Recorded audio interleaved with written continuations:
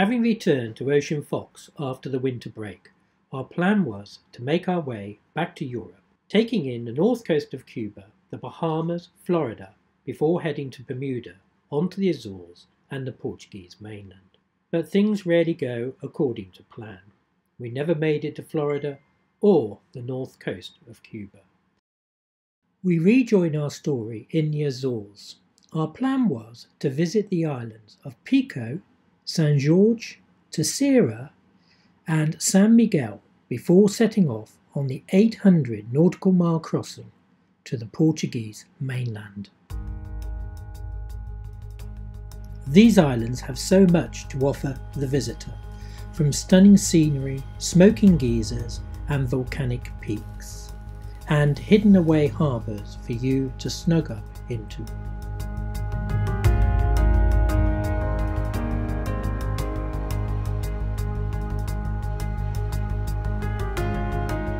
Most of the islands are only a day's sail apart, but the trip to San Miguel is a stretch at 93 nautical miles, more than daylight can offer. It's 4:30 in the morning. We just left Terceira. I get so confused with this island, isn't it? Yeah, we did. And we left. It's pitch black outside. My God. That surprised me actually. I thought it would be a bit of light in the sky at this time in the morning, but I mean there used to be when we were coming across from Bermuda. So, but anyway, we're out. We've got sails up and we're trundling along.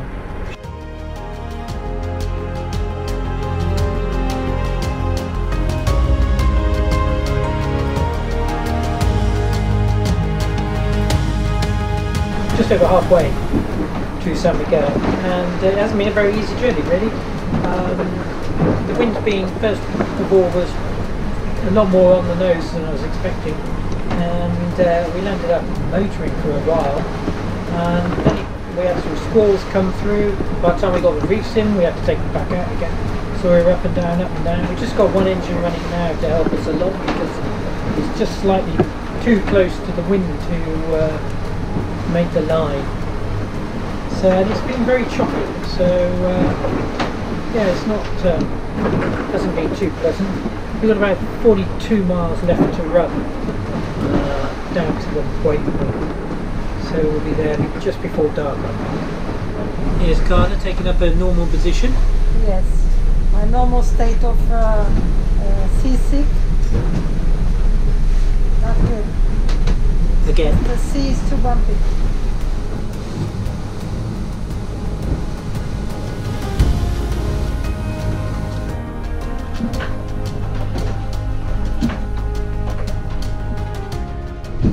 Second half of the journey has been a bit better actually. The sea stayed calm down and the wind did stay up, and we were actually making very good progress. We're only doing 5.5 knots at the moment, but we were up around 7, 8, and we caught up a bit of time actually, so we should be in before dark. That's the most important.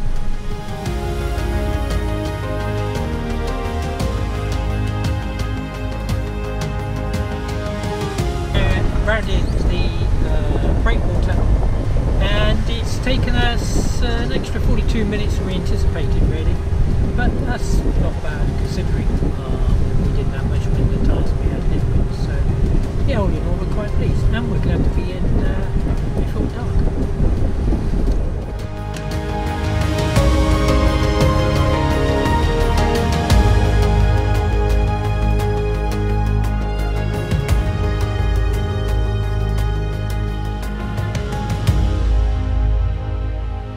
San Miguel is probably the most beautiful of the 9 islands that make up the Azores.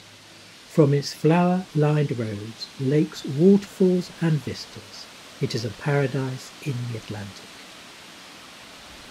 The blue and the green together is amazing. But before long it was time to head back to sea. The final leg of our passage was 804 nautical miles. We had decided to make landfall at Viana de Costello in the north, Carla's hometown. Then we would coast hop down to Villamora on the Algarve coast, where we departed from some 2 years ago. Okay, so we left about an hour ago. Yep. And the sea's flat, which is a novelty. Yeah, okay. It's not flat, No, but it's okay, it's good. Yeah, it's good. Yeah, for now. But we're motoring. Yeah, we're motoring. We don't have any wind yet. No, we have to get around the end of the island and then turn for the waypoint, and we should get some. We should get the wind off the barrow by then, and we'd be able to sail. Just.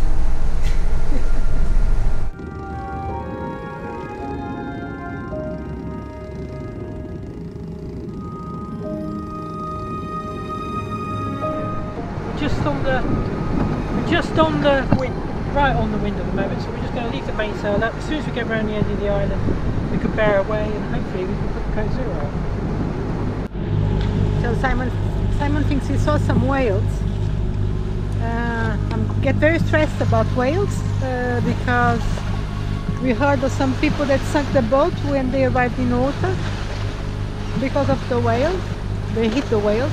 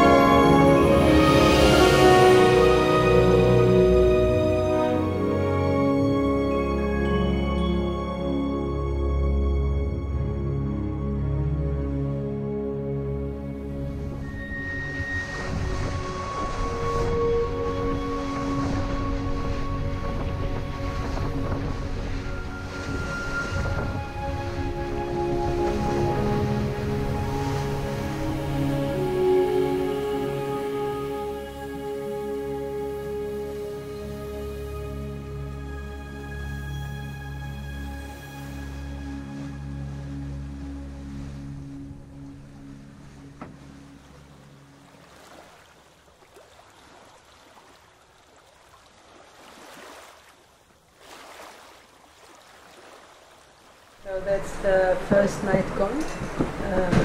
Well, we couldn't ask for a smoother ride, really. It's been really flat, the sea. So I have been eating. I haven't been seasick, which is good. I think even if the sea gets bumpy now, I'll be fine. At least I think so. But we had a very calm night. The wind dropped completely, so we had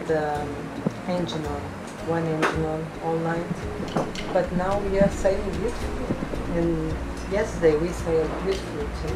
So it's very, very light, the winds, about 12 knots, but now we're doing about 6 knots, which is good. We have the code 0 up, mainsail up and the code 0 up. This is morning of day 3, so we've done basically 48 hours since we left, and it hasn't gone too badly. It's been a little bit light, but it's been a really smooth sail, which has been absolutely fantastic because Carlisle has been sail. And pretty well most of the way we've had the mainsail either on the port side and the code 0 on the starboard or the other way around. We've actually just done a jibe, and yeah, it's just good. It's just good sailing. And we're going to have this for another 24 hours. Then we have a front coming through, but a very light front. So that shouldn't give us too much of a problem. Then after that we'll probably have a day of motoring before we get into the final blast. So we're doing not too badly. We're not quite halfway, but we will be short. So today is day 3 on our journey.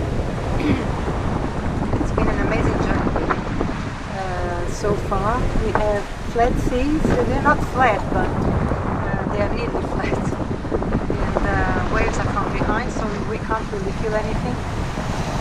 We don't have a lot of wind, but we have enough. Simon would like to have a bit more wind, but I feel it's good. It's so comfortable, so comfortable. We're not feeling like we are shaking inside. So the whole boat is just calm, so you don't get stressed or tired. It's much better.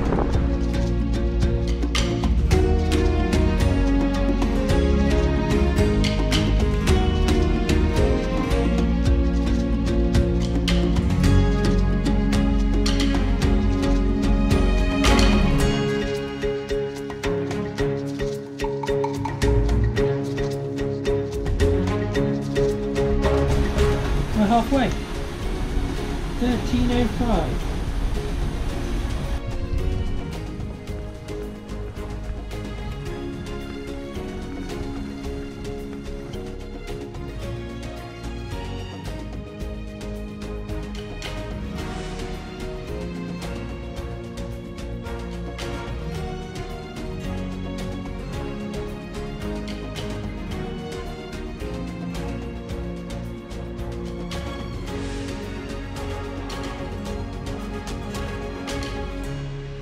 We actually had a cracking day today. We were turning in over 7 knots an hour, and it wasn't too bumpy.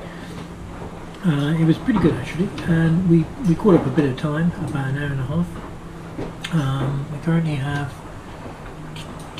239 miles to go, and I think we're going to arrive somewhere between 9 o'clock and 12 o'clock on Sunday. It's okay. It's okay. I think we're both glad it's coming to an end.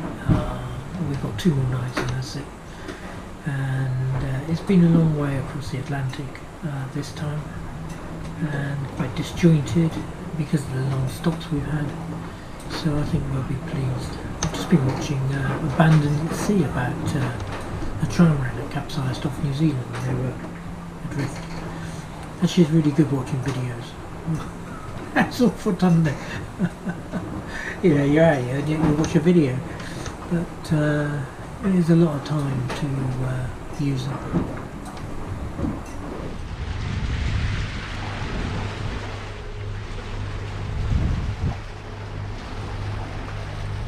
So today is Friday and we should arrive on Sunday morning, lunchtime probably. So yeah, it's good. We are nearly there.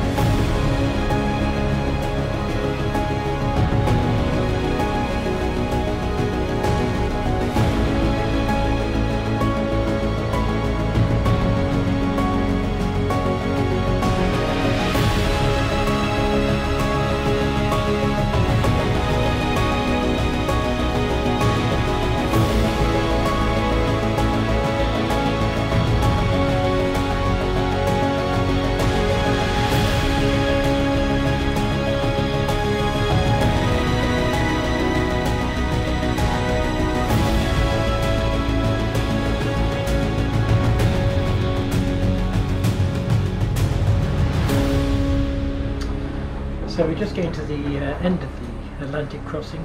This section has taken us just over 6 days, and at present, if I check here, we have 84 miles to go to Viana del Castelo in northern part of Portugal, just before the Spanish port actually.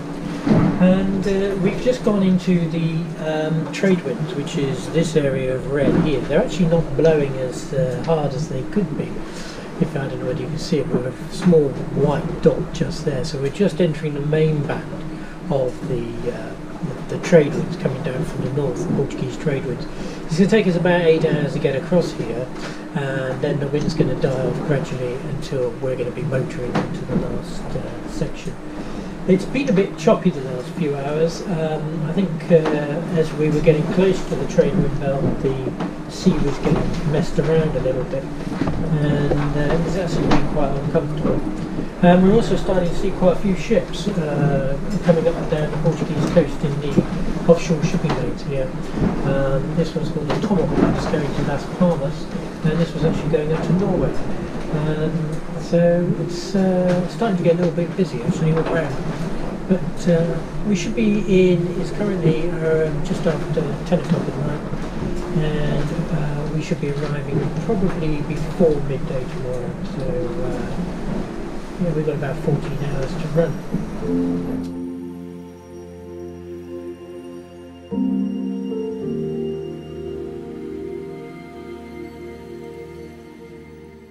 Dawn came for the last time, so did the fog. It would keep us company all the way into the marina at Vienna.